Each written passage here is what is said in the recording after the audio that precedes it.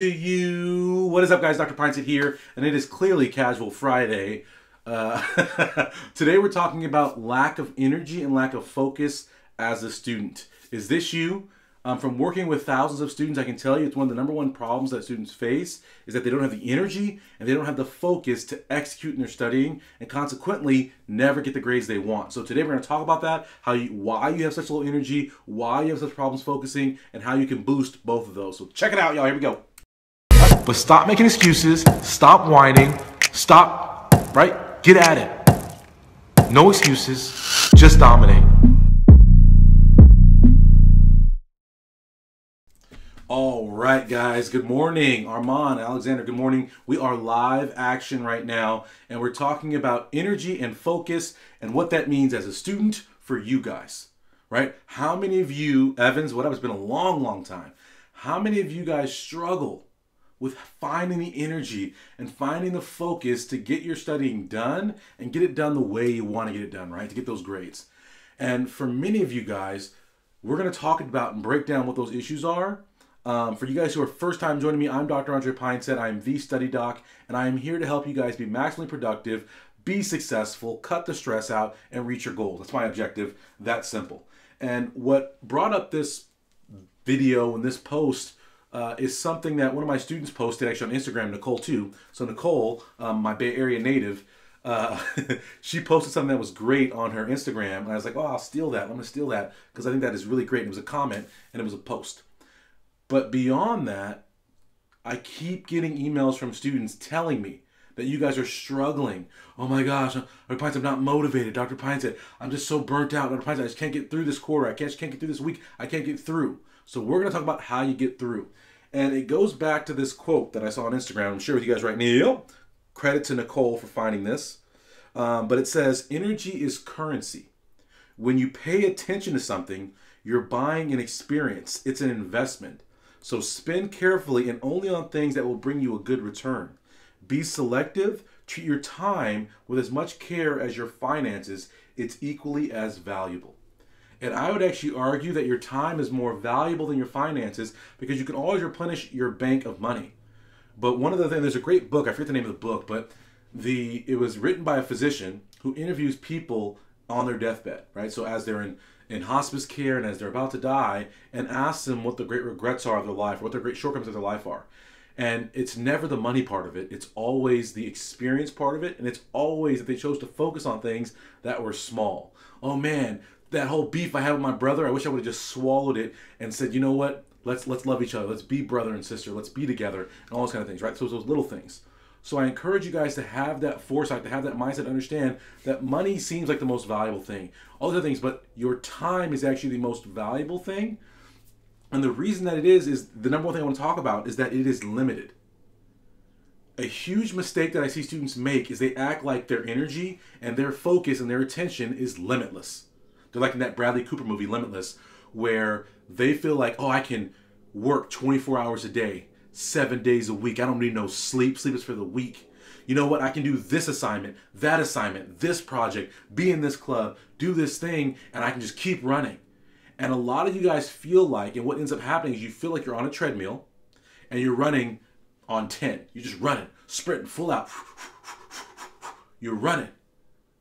And that's your life. You never get to step off. You're always on the treadmill, scrapping for your life. Literally scrapping to stay afoot, right? And if you guys know, when you get tired on the treadmill, it gives you a little extra jolt of energy because you feel like, oh man, if I step wrong, I step at the back of this thing, I'm gonna get mightily hurt, right? So you keep running.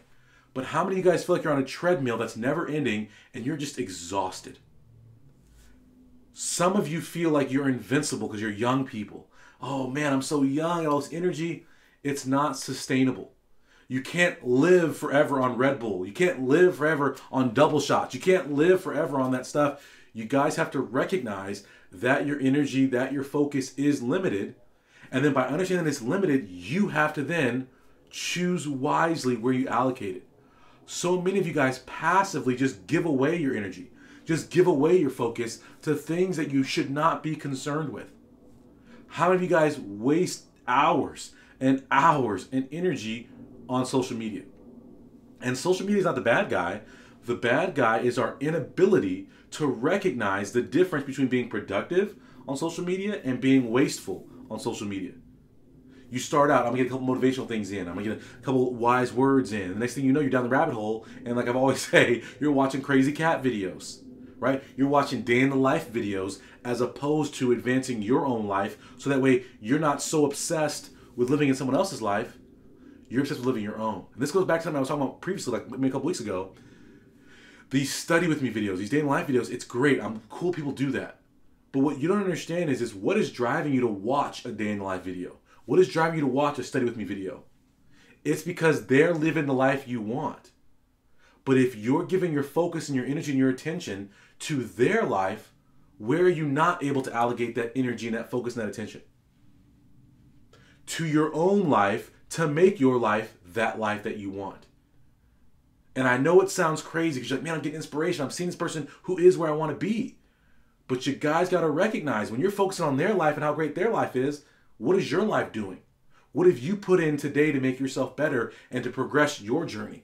Have you done your homework today? Have you done your reading? Have you looked at your schedule to plan out what you're going to do tomorrow to be successful? And so the very first thing I'll say, guys, is be conscious to actively dedicate where your time, your focus, and your energy are going to go. And it starts with understanding social media and understanding how you're spending your time on social media. You're not just wasting it. And I saw something interesting the other day that says people now, TikTok is getting big. People are spending over 2 hours a day on TikTok. Young people in the young age are spending over 2 hours a day on TikTok, which is crazy to me because TikTok has like, I think 20-second videos. So how many videos are you consuming? And if you're consuming 2 hours worth of TikTok videos and they're each 20 seconds, how many of those can be quality videos? Or how many of them are just filler? Think about that. Right? So that's the first thing I'll say. The second thing, when we talk about choosing wisely, is the people that you put in your life, the people you put around you. And this happened actually recently, and it always happens around the holiday time.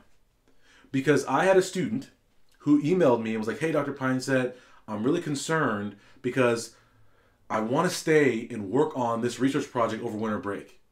However, my family really wants me to come home because they haven't seen me since summer. I'm really conflicted because I know this is a great research opportunity that's going to set me up for the future, but my family and their feelings are going to be hurt and they're not going to understand. How can I explain me staying over winter break to my family? And it's interesting, guys, because our family is meant to be something that supports us, that lifts us up, right? That makes us feel good, makes us feel loved, makes us feel like we can jump over the moon. But so often that love is twisted in a way that they think that unless we're close, unless they're holding on to us, unless we're there with them, unless we're talking to them every day on the phone, that we don't love them. And then what do you guys feel? Right? You feel the guilt, right? Instead of being able to focus on your work, half your mind is thinking about how upset your parents are going to be that you're not answering their phone call, right? I know that holidays are important to you guys, but we have to understand that, and this is something that I like in my family, I'm not big at all on holidays. My wife loves holidays, loves to decorate, and I'm with it. But one thing we've come to agreement about is understanding that it's not how you act and what you do on a holiday that matters. What matters is what you do on the other 300 and some odd days of the year, because that's the bulk of the time. Do you guys understand what I'm saying right now? So what you have to explain to your family as a student who's struggling with that is, listen, guys, I love you. I talk to you all the time. I'm with you. I spent my first 18 years with you, but now I'm in college, and now it's time for me to focus on this so that way I can make you proud. I can make all the sacrifices you made worthwhile, all these things. And explaining to them that, listen, this is what I have to do in order to be successful and push forward in my life. And don't you want success for me? And when you ask them in that way, what you'll see is that a lot of parents actually, that's all they want for you, is you to be successful, is for you to be happy. But we feel so beholden to just give up that focus, that attention, to be able to pull it all over there, and it messes us up.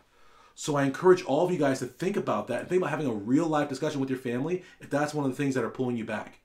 And to this student, what I told them was the story of another one of my students who was able to get a paid research position and get a formal title position and get a publication in 1 year because they worked over winter break.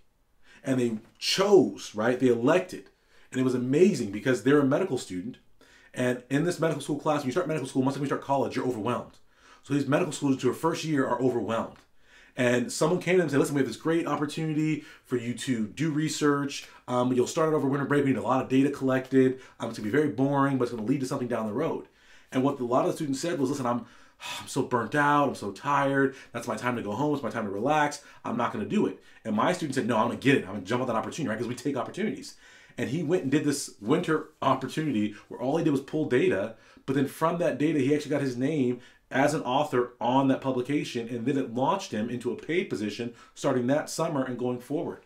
So now you have 2 weeks of your life that now have given you funding for the next 2 to 3 years of your life, and a great opportunity to advance your scholarly potential and your ability to get the residency you want. So does that make sense to everybody? So it's a tough thing, but we have to understand that where we spend our time and our attention and the people that we put in our lives matters big time.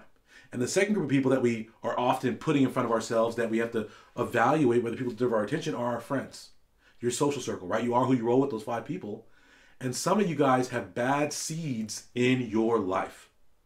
Who can acknowledge this? Who can be truthful about this and say, yeah, you know what? You're right. Doxon, what's up?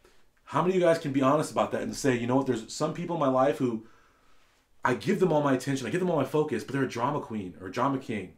Right? They always got some stuff they're getting into. And it's actually funny. We were talking about this the other day with my wife because we watched as this guy got his buddy into a fight. And it was funny because you could tell the friend didn't want to fight, but now his buddy's in a fight, so now he's in a fight. And now you got a busted lip for what? Some of you guys got people in your life who don't consider you, who don't consider what you have going on, who don't consider your mental state, where you have to be, what you have to do that day, and all they're thinking about is them and themselves. And I know we live in a society where we have to be polite and we have to give them our attention, right? We have to be friends with them because they're our friend. But if you don't start respecting your own self and focusing on your own self, and you give them all your focus, then how can you advance yourself? And I say this, guys, because it's so important because it's one of the things as a minority I can say that brings down our minority communities is that we are too into the community. We are too into our people. We are too into helping others before we help ourselves. And the perfect analogy of this is on a plane, right? When you're on a plane and the stewardess are giving that speech, right? And they're like, oh yeah, you're doing your seatbelt, your belt buckle, oxygen may come down, even though the bag may not inflate, air is flowing. And what do they always say? They always say, put your mask on first and then your kid's mask. But too often, guys, we are so obsessed with pumping life into the lifeless people who are our friends, who are deadbeats, or our community who are not going to be successful, that we miss out on our own success. Now we're all passed out with no oxygen on the plane. You know what I'm saying? Some of you guys, right, like Mike just said, energy vampires. You guys are letting people suck you dry of all your focus and all your energy. You got a friend who's always got a problem. She picks all the wrong guys, and she always wants to complain to you about it to you. Oh man, I met this guy. And I'm gonna tell you this long, drawn out story about his date, and of course, it's gonna end like every other date I've ever had in my life, where the guy is a complete jerk. Oh my gosh, hug me, let me cry on you, and you're like, man, like after that long conversation, do you really want to go do your work? Is that really what you want to do? No. So you guys got to remember to push those people back and recognize you only have so much focus, so much attention, so much energy. And if you're giving drama and empty stuff attention, how can you get your own attention on? I don't know. And Sally's asking, Dr. P, will there be an application boot camp 2020? Yes. If you guys don't know, I hold an annual medical school application boot camp, which is an affordable way for you guys to get support through your application process. If you guys also don't know, I offer a total pre-med transformation coaching program, which just launched this past week. It's been amazing so far. I'm very excited about it. But this is an opportunity for you to get all my pre-med classes and all my pre-med courses, and then also to get coached and mentored personally by me throughout your journey. So check that out. If you guys have a chance, my website, studenttransformation.com. Check that out. Come hang out with us, be part of our group, and get better. So yes and yes to all those questions. But yeah, so we're talking about our attention to our friends. So we'll talk about that. The next thing is to things.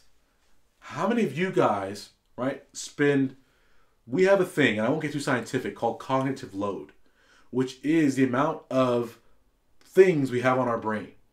And if you imagine your brain like a pie, and each thing that you think about takes a piece of that pie, some of you guys are giving away pieces of pie unnecessarily or unwittingly. So you're giving away pieces of pie to things that don't deserve pieces of your pie, which reduces the amount of brain power you have left to focus on the things that actually do matter. Some of you guys are worried about things that are outside of your control. Like someone came to me this week, and you guys know that Trump and Iran are getting into it, right? And someone came to me and was like, man, are you worried about Iran? I've been freaking out. I've been all over the news, reading about what they got and the missiles here and what could happen and possible scenarios and whatever. And I'm like, actually, I don't know a whole lot about it other than Trump is fired off on them and then they fired some missiles over here. I don't know a whole lot about it. And I actually don't even engage in that. Why? Because I have real stuff to worry about today that I actually have control over. I have no control over whether Iran's going to go to war, whether Trump's going to go to war. I have no control. All I have control over is what I do today to secure my future. So instead of wasting a piece of my brain pie, I'm going to focus on what I got to do today. I'm going to focus on helping students. I'm going to focus on caring for patients. I'm going to focus on my family.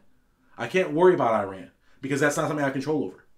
And for you guys as students, sometimes you guys are worried about things you don't have control over. Things you can't change, things you can't determine. And you're so focused on those things that you miss out on controlling the things you actually can control. You guys are worried about, oh man, what am I doing on the MCAT? What am I doing on the MCAT? What am I doing on the MCAT? Well, the MCAT doesn't matter if your current grades are not quality. If you don't have a good GPA, what does it matter about the MCAT? What does it matter? I see so many students like, oh yeah, you know, my GPA is terrible, so I'm going to take the MCAT. And as I was saying in my TPT coaching test this week, I'm like, it doesn't make any logical sense to think that if you have a 2.0 GPA, if you can't survive in your basic classes, how the heck are you going to get a 90th percentile MCAT score? It can't happen. So you're so worried about, oh, I'm going to make it up on the MCAT. How about you get yourself informed? Build your fund of knowledge. Build your study skills so that way when the MCAT does come, you can be prepared and you can have an academic track record that supports that. This is one of the most heartbreaking things that ever happens to me is people come up to me and they say, listen, Dr. Pinesett, I want to be a doctor. So great to meet you. I have all these questions. And I'm like, whoa, whoa, whoa. What's your GPA? And they tell me their GPA is like 2 point something. And I'm like, dang, what's going on? They're like, well, you know, I was focused on this, I was focused on this, I was focused on this. And I'm like, man, you're focused on all these other things, getting a publication and all these things, but your grade point average is going to weed you out with the computers. So what does it matter if you did all those other things if your GPA is not quality? You're focusing on the wrong things, which made you drop the ball on the right things. We have to understand this, guys. What are you focusing on? And are you focusing on the thing that's going to determine your future? And there's a great book called The One Thing. I think it's Gary Kellerman. And he talks about what's the one thing I can do today or right now that makes everything else easier or even unnecessary. Too often you guys don't ask yourself that question. And instead you're doing a bunch of things to be active that don't actually push you forward. Meryl, what up? Does that make sense? One area that this came out with, I talked to my students who were in my study course, we talk about all the time, is that lecture. Lecture, lecture, lecture. One of the biggest strategies I can give you guys in terms of improving your grades and the efficiency with which you accomplish those grades is to stop attending lecture. Why? Because it is a crutch that leads you to believe the teacher's going to teach you everything. But one day you're going to get to a point where a teacher isn't going to be able to teach you everything, where the teacher isn't going to be quality, and then you're up, right? You're up that creek without a paddle. So what we have to do is be prepared for that day. Additionally, when we go to lecture, is that the best use of our time? We only have so much energy, so much focus. So is lecture, spending 4 hours a day in lecture, is that the best use of our time and energy and our focus? I would argue it's not. But as part of that, some of you guys even recognize that lecture is not the best place for you, right? You recognize, man, I don't want to go to lecture. It's a waste of my time. Blah, blah, blah. But you go, and why do you go? Because of the clicker, right? The infamous clicker that was created based on great research that said active learning is the best kind of learning. So we're going to make students engage by clicking in and responding to questions. The problem is it indirectly created a system where you guys prioritize those clicker points over your grades, over your learning. How many of you guys have gone to lecture just for the clicker points and you didn't take the time to do the math to recognize that all the clicker points in the world for the whole class are only worth 5% or 10% of your grade? But because you were going to class and getting clicker points, you weren't having the energy and the focus and the time you need to spend in the books to actually get the A. So you missed out on 30 or 40% of the class because you were trying to get 5 or 10% easy clicker points. Recognize. And this is often why you guys procrastinate. The same reason, right? Clicker points in our mind are easier, are less costly than test points, homework points. So we want to get those free points. But are they really free? Because they cost you time, energy, focus, so they're not free. And I would argue they're extremely costly because you're spending your time in a place that is not the place that's going to result in you getting a better grade. This is very important. If you guys understand what I'm saying right now, let me know. Because this is very, very important. They were trying to do the right thing. The clickers, it was a great thing because it's like, man, this is going to make people who are there be active. But then they said, listen, well, people aren't coming, they're not participating in clicking. We got to give points behind it. And it's one of those things, right? It becomes punitive as opposed to becoming productive. So you guys really have to think about that. Where you're spending your time for your classes. Even still, when you do choose to do the right thing and you're trying to study, how many of you guys allow your energy and your attention, your focus to be pulled away from your study by distractions? It's imperative that you guys understand willpower. Who understands what willpower is? Who wants to comment right now? Let me know, what do you think willpower is? What does it mean? How would you define willpower? How would you define willpower? Let's talk about it. How would you define willpower?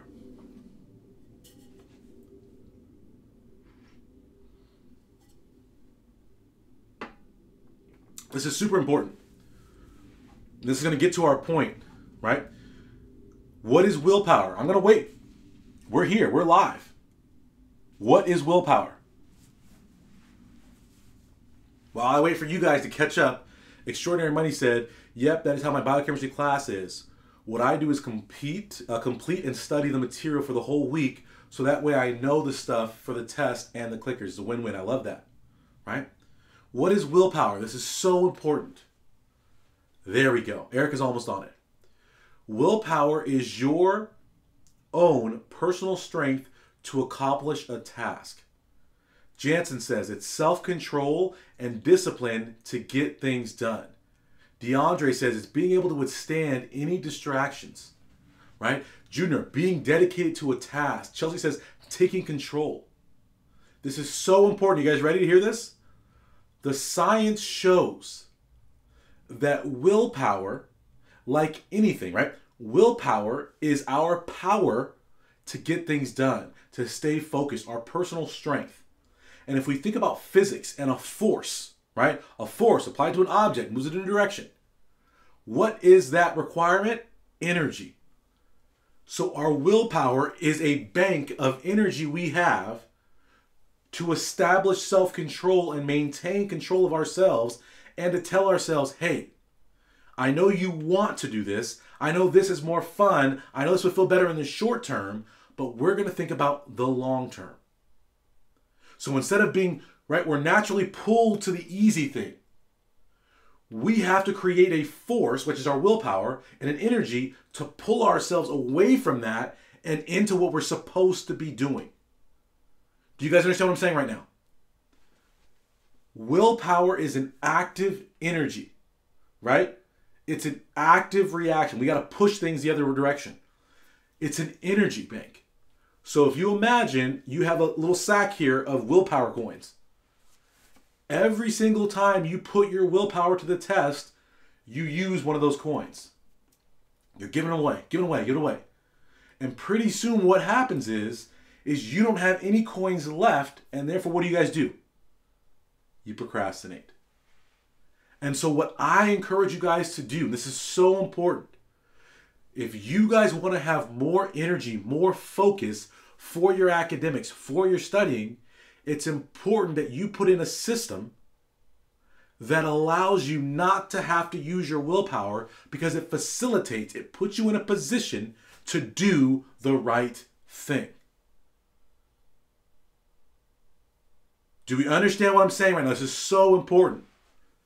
To use the analogy of weight loss, what are some of the simple things you can do to promote weight loss? How about having your running shoes and your gym clothes right near your bed or in the trunk of your car so you can do it immediately after work? How about something as simple as getting the junk food out of your house?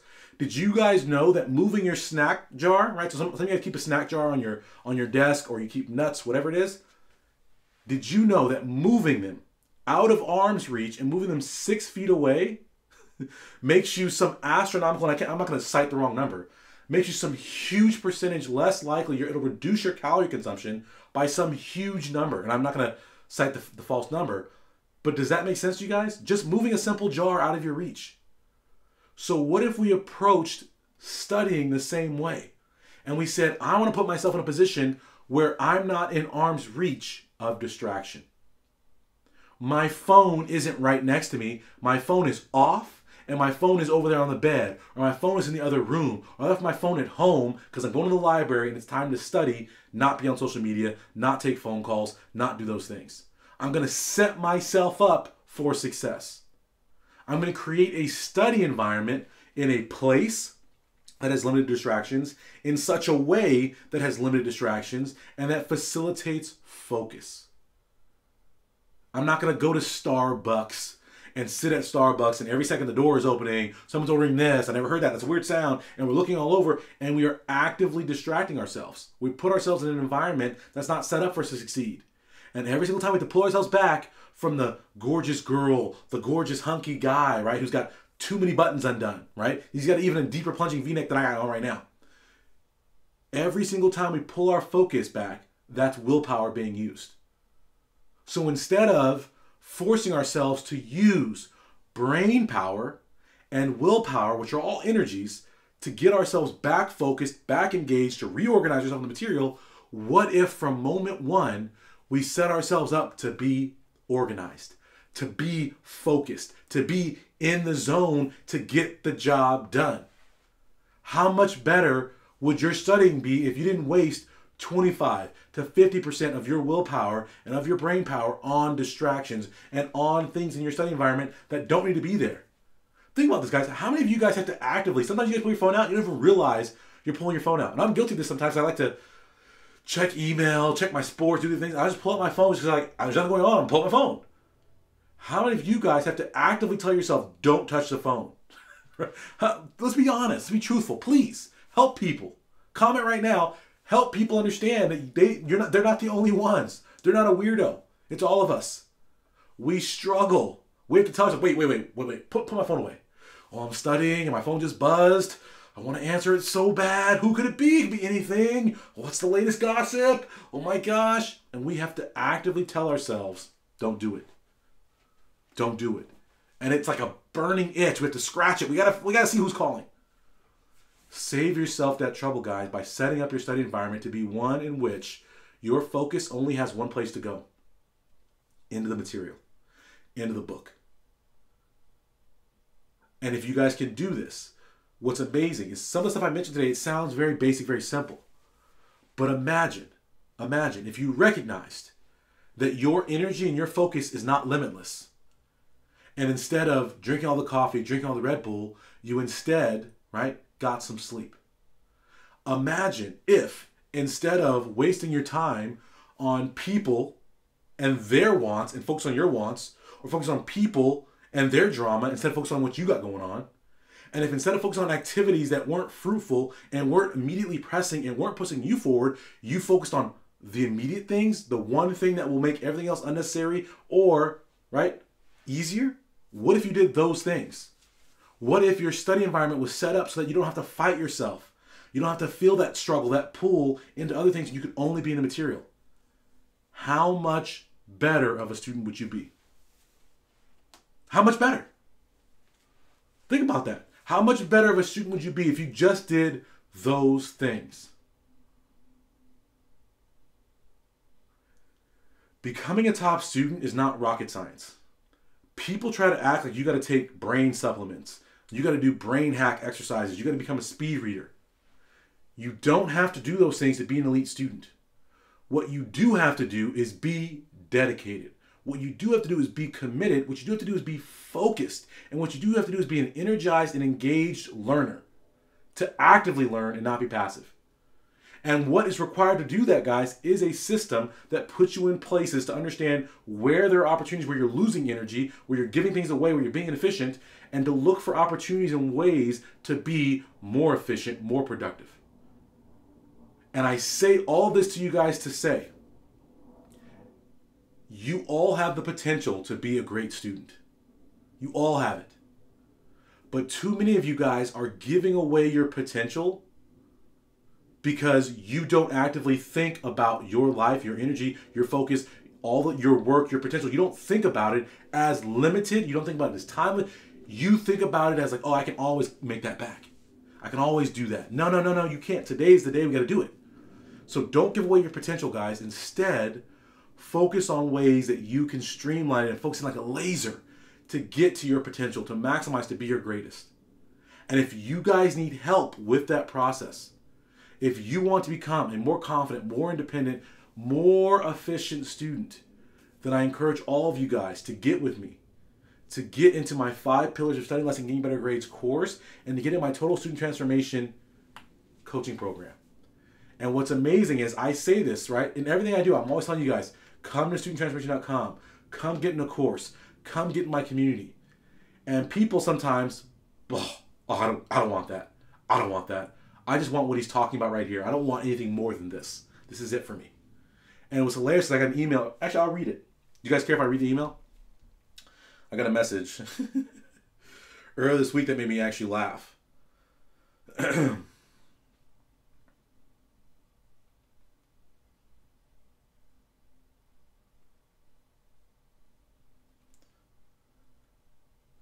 Let's see if I can find it now.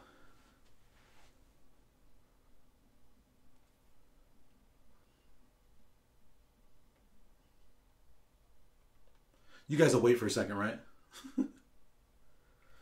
Of course I can't find it right now. I'll read it another time. I'll post it on my social media. But the students' email was so funny. They were leaving an email to let me know how much they loved my 5 Pillars course. And what they were saying was, man, Dr. Pinesett, I'm so thankful I found you, but I'm so mad at myself for not signing up earlier. I was one of those students who would see your social media, would be motivated by your videos and say, man, this is great motivation. I would be educated by some things you would say, and I would be great, like, oh my gosh, you got so much wisdom, and I feel so smart, and all these things. And I would tell myself, that's enough. And the moment you started saying, hey, listen, get to my website, I would tune out. I would turn it off. I would say, oh my gosh, run for the hills. He's trying to sell me something. I finally got in your TST last quarter, and because of that, I'm a straight A student. And I say this to say, I know when I tell you guys, when I say get to studenttransformation.com, get to a course, you guys are like, man, no. Free is good enough for me. But I want you guys to recognize you're here because you're not as successful as you want to be. And when I tell you get to my website and get into a course and get some coaching and get the full Monty, get everything, I'm telling you this because I understand as someone who's gone from being a disadvantaged student to being the ultimate advantage, to being the dominator I am, to being an anesthesiologist, to being a learning expert, to being someone who travels and gets to speak and empower students. I didn't get there by being superficial. I didn't get there by hanging out on the surface. I didn't get there by nickel and diming and getting a tip here and getting strategy here. I got there by diving deep, right? And replenishing myself in the waters of Mount Minnetonka by really going in. And so I encourage you guys, take the time, get over our website, just see what's there. Get to studenttransformation.com and just see if you're like, man, I really like what he said here. So I imagine if I listened to him for 30 minutes and I felt better, how would I feel after 30 hours with him? Probably pretty good. So I encourage you guys to get over there. And right now, for the next 24 hours, I'm running a flash sale on my 5 Pillars course and my TST student coaching, 50% off, guys. You can get in right now. The link is in the profile or the bio or the whatever, the description below. Check it out, guys. It's going to make you a better student. If you want to be more energized, more joyful, my students love studying. My students love testing because they have a system that facilitates, takes all this need for willpower away because we're focused. Takes all this hustle and bustle and scrussle and cramming all away because we're ahead, we're front loaded. So I encourage you guys to check that out. And as always, listen here, hear me now. You guys all can be great. You guys all can dominate, but not all of you will. Make a conscious decision today to decide what you're going to do to push yourself forward. Do we understand what I'm saying right now? Yeah, exactly. Lake Minnetonka. I encourage all of you guys, recognize you can be great. Go get your greatness today. You can be the greatness today. So do that. And Armand, email me. Everyone, have a wonderful day. Have a productive weekend. Go get your future, guys. Thank you, guys. Later. Today is the day, guys. No more excuses. No more complaining. You're going to take your future in your own hands. You're going to dominate. You're going to be successful. Get to my website, studenttransformation.com. I challenge you. What are you going to do today to make your life better?